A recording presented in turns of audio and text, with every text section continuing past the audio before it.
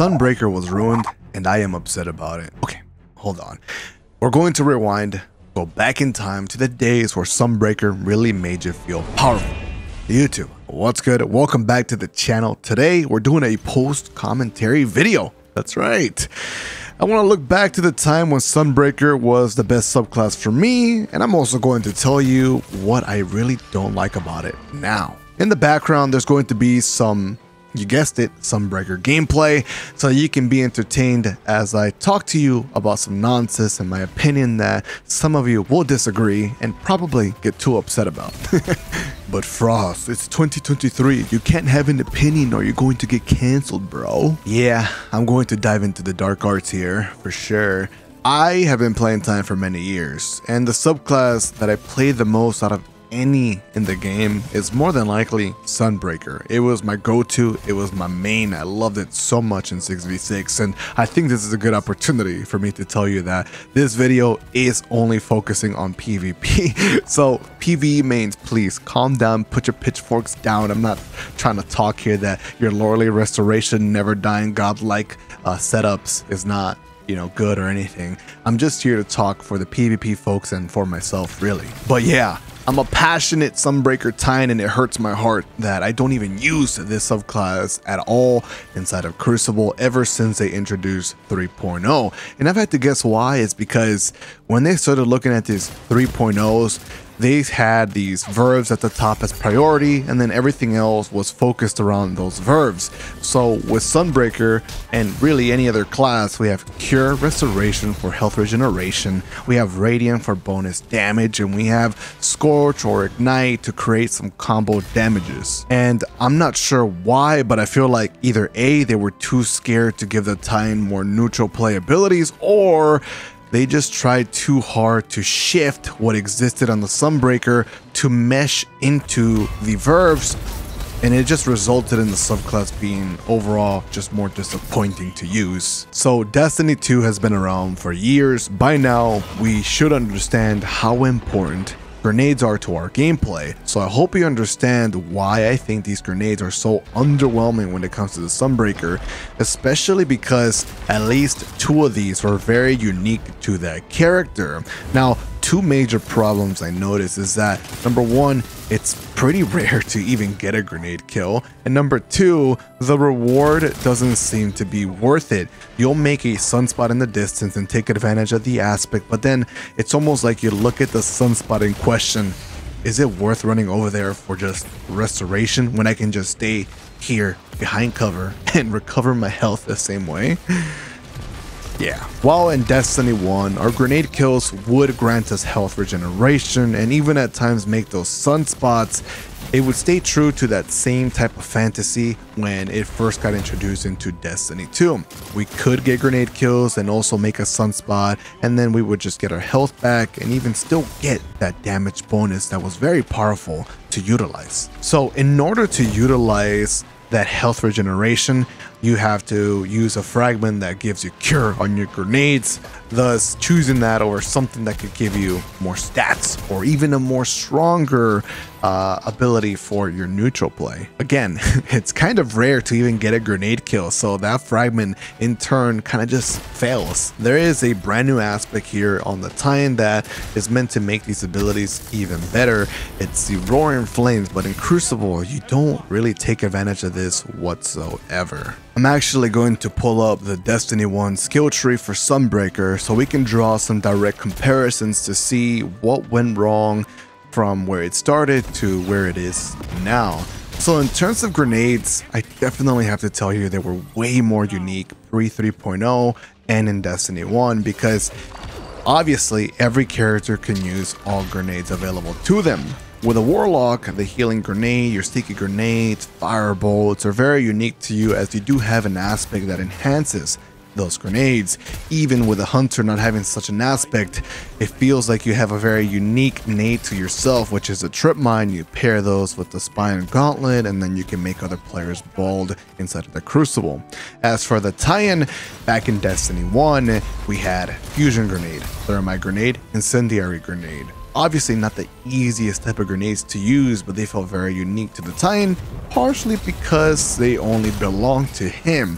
Now here in 3.0, they didn't make this character turn these grenades to be way more special to him. They're just kind of basic options and not really the best ones out of all the options that you do have. As an OG player, I can tell you right off the bat, 2 of these grenades used to be incredible, and over time they were lost. Thermite grenades used to do a lot more damage. I feel like they were way more instant, but here in 3.0, it seems like part of their damage was just removed in favor of giving it that scorch effect, you know, to apply that verve. And then we have incendiary grenade, which back in Destiny 1, they used to work in a way where if you hit the nade right in between the person's legs, it would actually do about 170 damage, I think, and you would get the most satisfying, I'm talking satisfying, one-shot kill in the game. It felt like you were putting your entire skill into landing that grenade in the perfect spot, and you were rewarded so well. But here in 3.0, it doesn't matter. Bungie doesn't care if you do a really good, well-placed grenade. They instead turned it into another ability in favor of the verbs. It just applies a bunch of scorch, arguably the easiest and best grenade to use to create these ignitions inside of the game. As I'm talking to you about grenades, I'm looking at the perks here for Destiny 1 Sunbreaker and the differences between Sunbreaker and Destiny 2 and 3.0 Sunbreaker. I noticed I keep talking about sunspots, so we might as well get to that. Yeah, what happened to sunspots? They were nerfed so hard.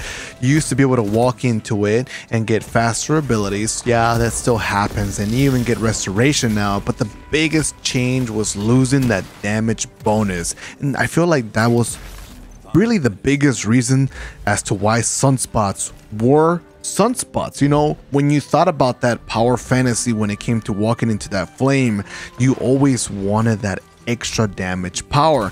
The abilities and the health regen was pretty much just an additional, you know, effect on the side, the cherry on top. So when you take off the whipped cream and everything down below for the substance, what are you left with? Just the cherry. It isn't really a complete dessert. I really wish they would have figured out a different solution other than just nerfing the sunspots, because it's not like they were broken, really. It was kind of like that's all the Sunbreaker really had, and to many people like myself, that was worth it. I wanted to fight to get that one grenade kill, that one melee kill, to start my incredible journey of slaying and starting a flame path in the Crucible, just destroying people with that damage bonus, man. While the grenades are a very important part of the Sunbreaker toolkit, let's not forget about the melee, because I definitely did. I never realized how amazing and powerful the melee used to be for the original Sunbreaker until I got to experience the insanely downgraded version of it here in Solar 3.0. So today, yeah, we have a throwable hammer that I absolutely hate. You can't hit anybody with it. And then you have the inferior shoulder charge that has weird lock-ons, and the damage is also very just meh, because part of it was removed in favor of giving it scorch. I guess I don't like that at all. So just let's do some direct comparisons. Yeah, let's look back into Destiny 1, and then we'll look at the original Destiny 2 Sunbreaker. So in D1, our melee ability would just be a basic punch that would burn enemies with a heavy solar strike. We had 3 options to further enhance this melee. We had Melting Point, which would weaken targets for both you and your allies, and that was amazing, dude. It was so rewarding to just fly at a boss to apply that defect or whatever debuff, and even though you might die, at least you feel like you were helping your team, you know. It's very Titan-like. Besides that, we had Thermal Vent, which states that Sunstrike releases a solar explosion on hit and it creates a sunspot. And the last one, which was super cool, it reduces the Sunstrike cooldown, and then getting a killing blow with that melee ability would instantly recharge it. And yeah, that would synergize with your other perks that give you health regen. So pretty cool stuff, yeah? These type of perks would stay quite similar going into Destiny 2, but the Melting Point was definitely separated from Code of the Siegebreaker, but that was fine because when you played PvP, you didn't really care that much about the sun charge. And then when you played PvE, I guess you did miss the sunspots, but that Sunbreaker melee charge was so worth it to debuff targets. It was so epic, man. With that being said, what are we left with in Destiny 2? Like I already stated, we got a throwable hammer that's meant to be like Thor's hammer that I have to just open my eyeballs 10 times more to try to find on the battlefield. And then more often than not, that hammer that didn't hit anybody is in the middle of the battlefield that if I run into it, I'm just gonna die to somebody else just watching that lane, right? It's just completely terrible, man. I hate that melee ability. Oh, but don't worry, FrostBolt. They added an aspect that gives you another ability for your melee. Oh my god. So you sprint and then you slide and you activate your melee. You telling me I'm gonna do an uppercut with 2 hammers, bro? And I send out a wave of flames and then I can use the melee ability again to do a freaking solar blast at the bottom and kill some. Whoa, it's trash. I hate it, dude. I am not a fan of these sprint, slide, activate melee. It's so floaty, right? I'm so floaty. I'm stuck in the air. What happens when the first wave doesn't hit a player? I'm just stuck there in animation. It's not good. I don't like it. It is a failed attempt to try to make the Sunbreaker melee feel unique. I miss the old kinds. Oh my god. Thankfully, Bungie didn't decide to just completely scuff the Sunbreaker Super that much. Stayed the same over the years. There has been some different versions of it where sometimes it was just borderline broken. You remember Destiny 1? You would just hear that super pop and then you were like, oh shit, everybody turn around, run away. You would spawn in and you see your teammates running back into your spawn. You knew at that moment what that meant. That meant there was a Sunbreaker out in the wild and you needed some cover. It was crazy. Here in Destiny 2, it's very much tame, still pretty strong. I do have to say, I feel like it runs out very fast. Part of the reason is because it relies on the sunspots to keep it up, but because those sunspots are kind of weird to play around, yeah, it runs out quickly.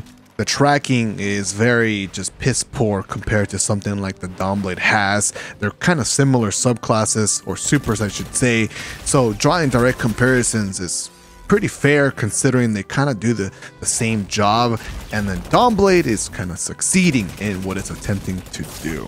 So we talked about the grenades, we talked about the melee, and I talked to you about what I don't like and do like. What is my conclusion? Well, Sunbreaker died so that Lorelei Splendor could live. It all went wrong the moment they introduced that exotic. The verbs were also a big reason as to why the Sunbreaker probably feels so limited, but not as much as this exotic really feels like it just, you know Lorelei Splendor, man. Alright.